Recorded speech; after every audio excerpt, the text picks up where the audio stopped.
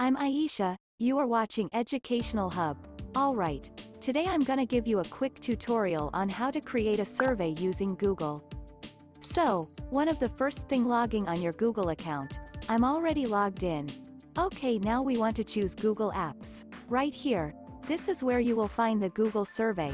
So, you are gonna click on, and I would go down to more, once it comes up, and there you find Google Forms.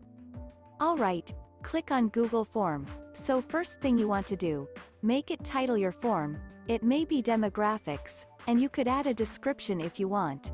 You type that in and then you could type a question, so, I'm going to type a simple question.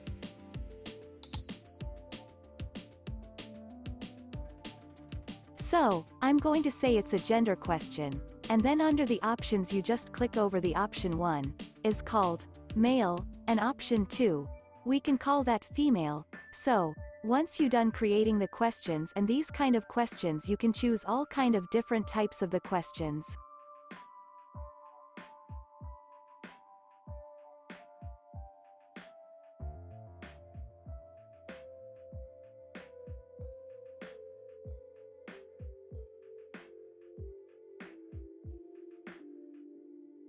Simply going to go here and then, you are going to add a questions.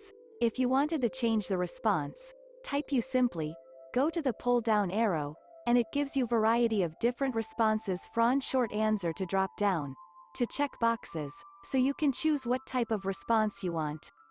In addition to the, once you are all done with your survey, I will show you how to send it out quickly. If you want to send it out via email, you just click on the send button up here, and you can enter email addresses and then send an email out to individuals and ask them to take it.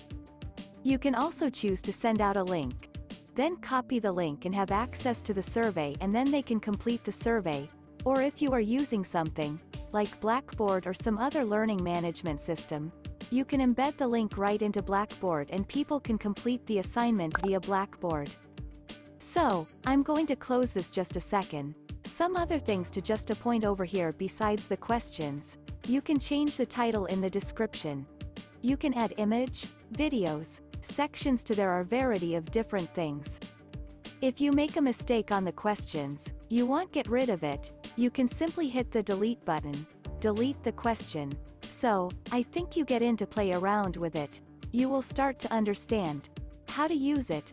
The other thing is, when you are ready to view responses, what you will do, just simply click on the responses. You can see 0 responses right now, but if you handed this out, you can count how many of them actually took it. You could go over here to the create a spreadsheet, and what this little create a spreadsheet is allows you to download. This is a Google Sheet Forms, and then you can export that as an Excel spreadsheet, bring it into SPSS or SAS and whatever it is that you are using. Thank you for watching.